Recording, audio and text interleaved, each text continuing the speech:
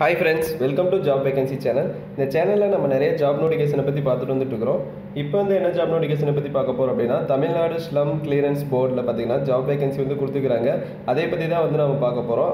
அதுக்கு முன்னாடி நம்ம சேனலை நீங்கள் இன்னும் சப்ஸ்கிரைப் பண்ணலைன்னா சப்ஸ்கிரைப் பண்ணிங்க, கூடவே வந்து பெல் சிம்பிள் கிளிக் பண்ணிங்க. அது மட்டும் இல்லாமல் டெலிகிராம் குரூப் வந்து லிங்க் வந்து கீழே டிஸ்கிரிப்ஷனில் கொடுத்துருக்குறோம். அதில் வந்து நிறைய பேர் இருக்காங்க. அதை நீங்கள் என்னென்னு பார்த்து ஜாயின் பண்ணிக்கிங்க. ஓகேங்களா? இது வந்து எப்போ அறிவிச்சிருக்காங்கன்னா 21/6/2019. ஓகேங்களா? இது வந்து தமிழ்நாடு ஸ்லம் கிளியரன்ஸ் போர்டு TNSCBன்னு சொல்லுவாங்க. இது வந்து கவர்மெண்ட் ஆஃப் தமிழ்நாடு அப்ளைடு தான் இதுதான். ஓகேங்களா? இதில் வந்து 7 விதமான போஸ்டிங் வந்து கொடுத்துருக்குறாங்க. அதாவது project planning officer and urban management specialist, அதுக்கு பார்த்தீங்கன்னா ஒரு vacancy. Management information system MIS ஸ்பெஷலிஸ்ட்டுக்கு பார்த்தீங்கன்னா ஒரு vacancy. Geographic information system GIS, அதுக்கு பார்த்தீங்கன்னா ஒரு வேகன்சி. அதுக்கப்புறம் டவுன் பிளானிங் ஸ்பெஷலிஸ்ட் TPS, அதுக்கு 2 வேகன்சி வந்து கொடுத்துருக்காங்க. இதுக்கு எல்லாத்துக்கும் பார்த்தீங்கன்னா சேலரி மந்த்லி பார்த்தீங்கன்னா 85,000 வந்து தராங்க. ஓகேங்களா? அதுக்கடுத்து பிளானிங் அசிஸ்டண்ட்டுக்கு பார்த்தீங்கன்னா 2 வேகன்சி. கம்யூனிட்டி டெவலப்மெண்ட் ஆஃபீஸருக்கு பார்த்தீங்கன்னா 4 வேகன்சி.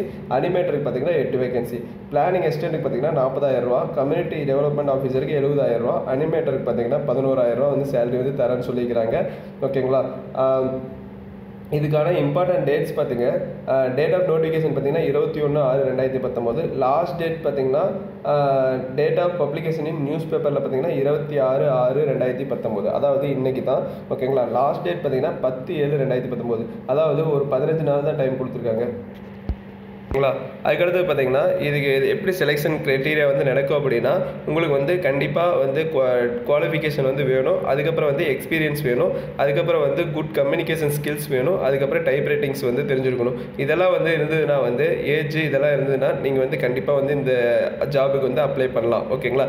எப்படி அப்ளை பண்ணலாம் அப்படின்னா, இது வந்து ஆஃப்லைன் மூலிமா தான் அப்ளை பண்ண முடியும்.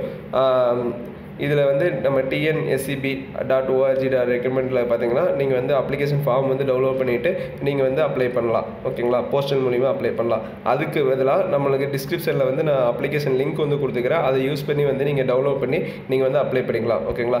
என்னென்ன டாக்குமெண்ட்ஸ் வந்து சப்மிட் பண்ணணும் அப்படின்னா, ப்ரிஸ்கிரிப்ட் ஃபார்மேட் ஆகும். ஒரு ஃபார்மேட் வந்து கொடுத்துருப்பாங்க. அந்த ஃபார்மேட்டுக்கு என்னென்ன தேவை, அதில் வந்து copy of SSLC HSC birth certificate, இதெல்லாம் வந்து டேட் ஆஃப் பர்த் இதெல்லாம் வந்து கொடுத்துருப்பாங்க. அதை வந்து செல்ஃப் அட்டஸ்டடோட வந்து இது பண்ணணும். அதுக்கப்புறம் எஜுகேஷனல் குவாலிஃபிகேஷன் சர்டிஃபிகேட், அது வந்து செல்ஃப் அட்டஸ்டடோட.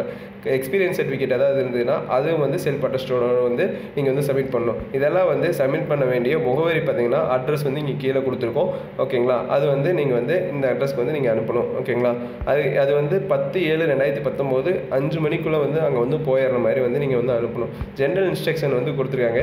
என்ன அப்படின்னா, நீங்கள் வந்து உங்களுக்கு வந்து ஃபுல்ஃபில் ஆல் எலிஜிபிலிட்டி இருந்தால் மட்டும்தான் நீங்கள் வந்து அப்ளை பண்ணுங்க அப்படிங்கிறாங்க. எந்த போஸ்ட்டுக்கு அப்ளை பண்ணுறீங்க அப்படிங்கிறது வந்து கரெக்டாக பார்த்து வந்து நீங்கள் அப்ளை பண்ணுங்க அப்படின்னு வந்து சொல்லிக்கிறாங்க. ஓகேங்களா? ஒருத்தர் வந்து மோர் தென் 1 போஸ்ட்டுக்கு வந்து அப்ளை பண்ணலாம் அப்படின்னு வந்து சொல்லிக்கிறாங்க.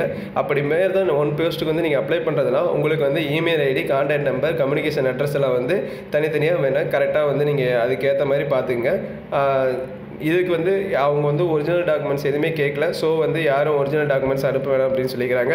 அப்படி ஏதாவது ரெஸ்பான்சிபிள் பார்த்தீங்கன்னா for any delay, postal delay அப்படின்னா வந்து இவங்க வந்து பொறுப்பில்லை அப்படின்னு வந்து சொல்லிக்கிறாங்க. ஓகேங்களா? அதுக்கடுத்து பார்த்தீங்கன்னா certificate verification and interview only short listed candidates வந்து தான் அவங்க வந்து கூப்பிடுவாங்க. ஓகேங்களா? அவங்கள மட்டும் தான் இன்டர்வியூக்கு வந்து கூப்பிடுவேன்னு சொல்லிக்கிறாங்க. ஓகேங்களா? பிளேஸ் ஆஃப் போஸ்டிங் பார்த்தீங்கன்னா தமிழ்நாடுக்குள்ளே தான் வந்து பிளேஸ் வந்து போடுவாங்க அப்படின்னு வந்து சொல்லிக்கிறாங்க. ஸோ வந்து தமிழ்நாடு தான். அதனால் பார்த்தீங்கன்னா எல்லோரும் வந்து நிறைய பேர் அப்ளை பண்ணலாம் அப்படின்னு வந்து சொல்லிக்கிறேன். ரிஜெக்ஷன் ஆகிறது எப்படி அப்படிங்கிறது பார்த்தீங்கன்னா, நீங்கள் வந்து டேட் வந்து 17 இப்போ 15ஆம் தேதினா 15ஆம் தேதிக்கு மேலே வந்து அங்கே போயிருந்துச்சுன்னா வந்து அது வந்து ரிஜெக்ட் ஆகிக்கும். அதுக்கப்புறம் பார்த்தீங்கன்னா எசென்சியல் குவாலிஃபிகேஷன் அல்ல எக்ஸ்பீரியன்ஸ் வந்து இல்லை அப்படின்னா வந்து ரிஜெக்ட் ஆகிரும் அப்படின்னு வந்து சொல்லிக்கிறாங்க. அப்புறம் அவங்க கேட்டிருக்கிற ஃபார்மெட் இல்லாமல் வேறு ஏதாவது ஃபார்மெட்டில் வந்து நீங்கள் அப்ளை பண்ணியிருந்தீங்கன்னா அது வந்து ரிஜெக்ட் ஆகிறதுக்கு சான்சஸ் இருக்குது. அதுக்கப்புறம் பார்த்தீங்கன்னா இன்கம்ப்ளீட் அப்ளிகேஷன் தான், அது வந்து ரிஜெக்ட் ஆகிறதுக்கு சான்ஸ் இருக்குன்னு வந்து சொல்லிக்கிறாங்க.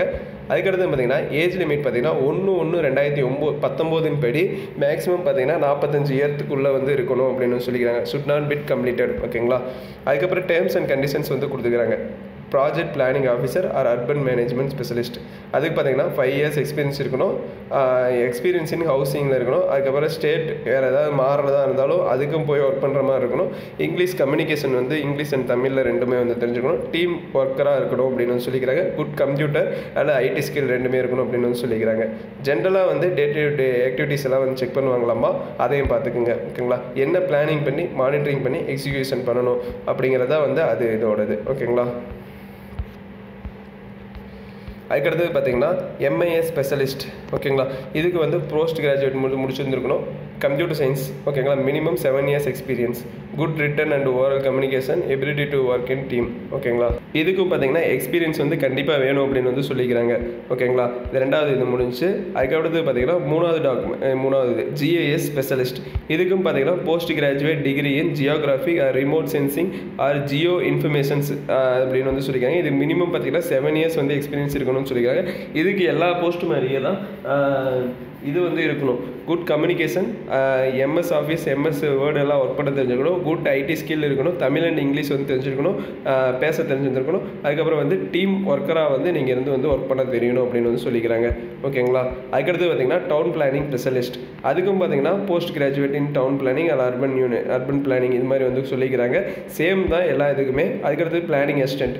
இதுக்கு பார்த்தீங்கன்னா diploma in civil engineering or architecture for from recognised யூனிவர்சிட்டின்னு சொல்லிக்கிறாங்க. மினிமம் 3 years எக்ஸ்பீரியன்ஸ் இருக்கணும். இதுக்கு வந்து கேடு வந்து தெரிஞ்சுக்கணும், ஆட்டோ கேட் இதெல்லாமே தெரிஞ்சுருக்கணும்னு சொல்லிக்கிறாங்க. ஓகேங்களா, அதுக்கடுத்து பார்த்தீங்கன்னா கம்யூனிட்டி டெவலப்மெண்ட் ஆஃபீஸர். இதுக்கு வந்து master degree in social work from recognised யூனிவர்சிட்டியில் 5 years எக்ஸ்பீரியன்ஸ் வந்து இருந்திருக்கணும் அப்படின்னு வந்து சொல்லிக்கிறாங்க. ஓகேங்களா, அடுத்தது பார்த்தீங்கன்னா அடிமேட்டருக்கு பார்த்தீங்கன்னா மினிமம் 12th குவாலிஃபிகேஷன் இருந்தாவே போதும் அப்படின்னு சொல்லிட்டாங்க. இதுக்கு பார்த்தீங்கன்னா 2 years எக்ஸ்பீரியன்ஸ் வந்து வேணும் அப்படின்னு சொல்லிக்கிறாங்க. குட் ஓவரால் கம்யூனிகேஷன் ஸ்கில் வந்து இருக்கணும் அப்படின்னு சொல்லியிருக்காங்க. தமிழ் பேச தெரிஞ்சால் போதும் அப்படின்னு சொல்லிட்டாங்க. ஓகேங்களா, இது எப்படி அப்ளை பண்ணுறது அப்படின்னா இதுதான் வந்து அவங்க கொடுத்துருக்க ஃபார்மேட். இந்த ஃபார்மேட்டில் நீங்கள் வந்து கொஞ்சம் கூட மாறாமல் அதை அப்படியே வந்து பிரிண்ட் அவுட் எடுத்து நீங்கள் வந்து இதை வந்து ஃபுல்லாக ஃபில் பண்ணி நீங்கள் வந்து எந்த போஸ்டிங்க்கு அப்ளை பண்ணுறீங்களோ அந்த போஸ்டிங்க்கு நீங்கள் நேமெல்லாம் போட்டு நீங்கள் அப்ளை பண்ணிட்டீங்கன்னா ஓகே அப்படின்னு வந்து சொல்லிக்கிறாங்க. ஓகேங்களா, இவ்வளோதான் ஃப்ரெண்ட்ஸ் இந்த வீடியோவை பொறுத்த வரைக்கும். இந்த வீடியோவை பொறுத்தல ஏதாவது டவுட் இருந்து நான் வந்து கமெண்ட்ஸில் வந்து கமெண்ட் பண்ணுங்கள்.